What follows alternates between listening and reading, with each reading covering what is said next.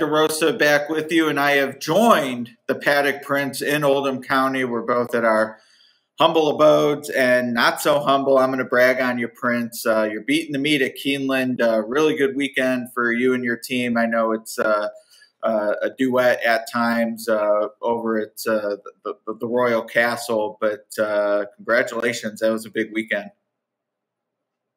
Yeah, no, it's been a really good after the first day, it's been really good at Keeneland. Yeah, I'd be remiss to mention Jason Perry, who helps me do my sheet sometimes because, doing 2 tracks, sometimes you need a little breather.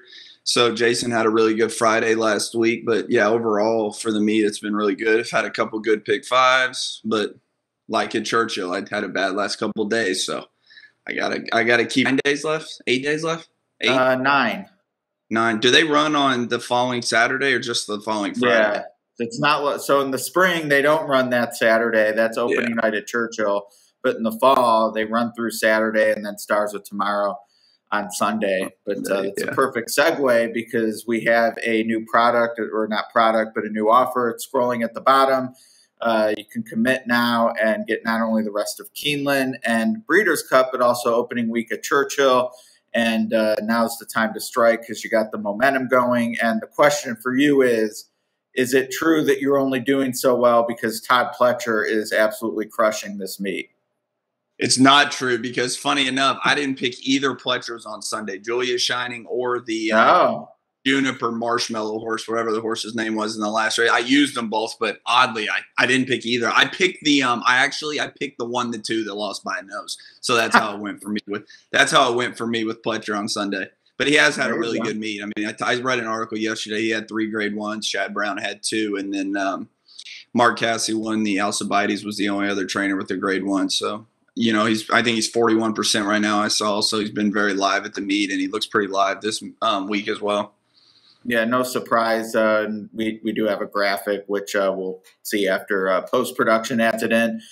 Sarah Al-Badwi handling those duties. Thank you to her. But yeah, as you can see, Pletcher extremely just having a fantastic meet. Steve Asmussen, second based on HRN Impact, and he's had some well-documented woes at the Keeneland Fall Meet. Not sure if he purposefully recalibrated, but certainly some different-looking stock than we're used to seeing for him. Even last year, David, when he was 0 for that long period of time and he finally got the win later in the year, it just seemed like he was coming with different horses than you would normally see from him at Saratoga, Churchill Fall.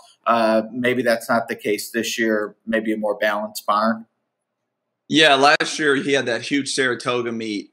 I think he had 6 or 7 grade 1s, and then at Keeneland he didn't do a thing. But this year at Keeneland he debuted extra in Yeho, so he's had some.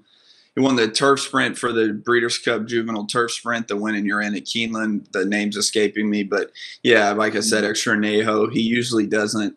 I don't know if he cranks him up at Keeneland, you feel like, but he ran that big time firster, who I'm sure will be prepping for the jockey race at Churchill at the end of November. Yeah, Jockey Club, and he has the fairgrounds contingent too, so good problem to have where to spread them out.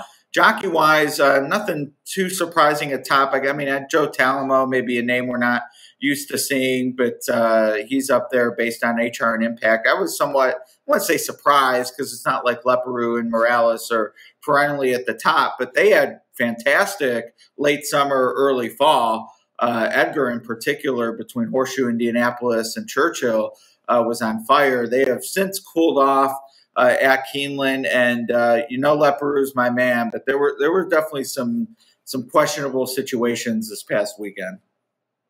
Yeah, especially at Keeneland, because Churchill, you don't get the New York guys shipping in. So at Keeneland in the fall meet, especially the first 2 weeks, you see all the big guys come in, and it takes away from some of the, Kentucky-only riders. And then Morales, on the other hand, he wins a lot for Tom Amos. And I don't know how many horses Tom Amos has ran at Keeneland, but I feel like he runs a ton more horses. Yeah, he runs a ton of horses in the Churchill Spring and then in the fall meet, a lot of 2-year-olds. And I'm sure he'll get Morales and Julian will get back going in November when they get back to Churchill. When I think Saez is the only New York guy staying for the Churchill meet this year. So I'm sure those guys will pick up some more steam once all the big boys leave. Right. Well, the big names certainly won't be on their way out the first weekend in November. That is the Breeders' Cup, and obviously hoping your momentum continues. You pick winners over the next 2 weeks. Have a big Breeders' Cup. As far as horsemen go or trends on the track, do you think there's anything to what we've seen the first couple weeks at Keeneland could be indicative of what the Breeders' Cup is? To me, there's still a lifetime between now and Breeders' Cup, so I'm not as concerned. Obviously hoping you keep it up, though. Yeah, I don't track trends wise. I think the track has been fair. The mile and a 16th races have been speed. If it's a 7 furlong race like you saw Julia Shining close the other day, I know that was a better performance for a maiden than you usually see. I didn't get a huge figure, but you don't usually see maidens make moves like that. But track wise, I think it's been pretty fair. There hasn't been any like extreme inside biases. 2 years, the COVID year when they had Breeders' Cup, 2 years ago, you saw the track. I felt like it was super speed. Knicks Go was super fast. Nashville ran a huge speed figure on that track. Authentic wired the race. So, like you said, I think it could change a little by the time Breeders' Cup comes around. But right now, I think it's been pretty fair, and I'm not really looking ahead to Breeders' Cup at the moment in terms of how the track will be playing. I have to see how it does on those early races Friday. But hopefully it's fair because nobody wants a speed favoring inside dirt track where horses are just running in circles and merry-go-round races. No, absolutely not. And so next week we'll have the pre-entries. They come out on Friday. We'll know a lot more about what Euros are actually expected to show up, things of that nature. Doing a video shortly with Sarah, just kind of international racing in particular, but I'll ask you the same question. What's your approach for handicapping the international shippers?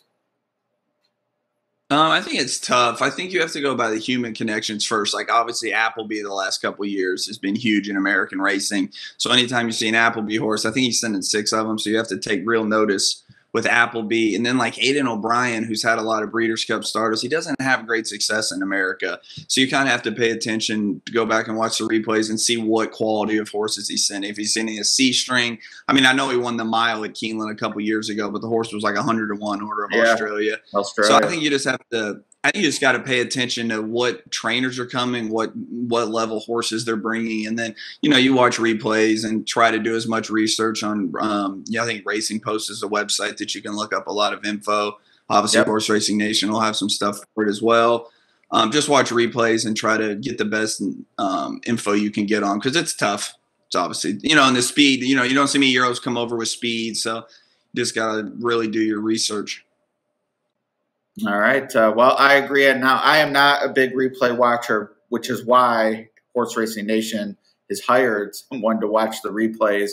We'll have more on that next week. But Doug Salvatore, who did a lot of Derby work for us with the prep races, is going to take a look at some replays. So very eager to see what he has to say about the international shippers, as we will what you have to say. Any last thoughts on the run-up to Breeders' Cup and last half of the Keeneland meet?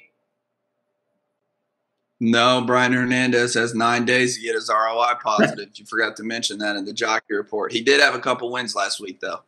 Yeah, it was life and death at 3-2, but that every little bit helps for sure. He's actually won more on turf, which was part of the bet. The question was, he has all these better numbers on turf at Keeneland. And my thought was the reason I made the bet is if you look at him overall as a jockey, he's actually much better on dirt than turf. At Keeneland, for whatever reason, that's been flipped. So I just kind of thought, well, he'll go back to the larger sample size and get a nice one at dirt. I'm confident that McPeak's going to sneak one in here at 20-1 and Brian's going to be aboard. He is. That's the hope. McPeak doesn't win at 3-2 very often. It's more 32-1. So all you need is one. All right. Well, and I need it to come on. Yeah, dirt. No, that's can't be a turf steamer. Yeah, I think. Yeah, well, they don't run dirt turf races at Churchill very often, so I'm sure that's why his stats are a lot different at Keeneland because they run turf races at Keeneland, obviously. But leading up to Breeders' Cup, if like you said, the pre-entries come out, so we'll see more of the fields. I don't think there's going to be many late additions that we don't know about. Obviously, you see what Euros are coming for the most part, so we'll get a better gauge next week. All right, looking forward to that. Looking forward to you keeping the momentum going this week, and looking forward to everyone availing themselves to that great offer below. If that website's too much to catch while it scrolls, just go to picks.horseracingnation.com. You'll find it. He's the Paddock Prince. I'm Ed DeRosa. Best of luck this week. Good luck to you as well.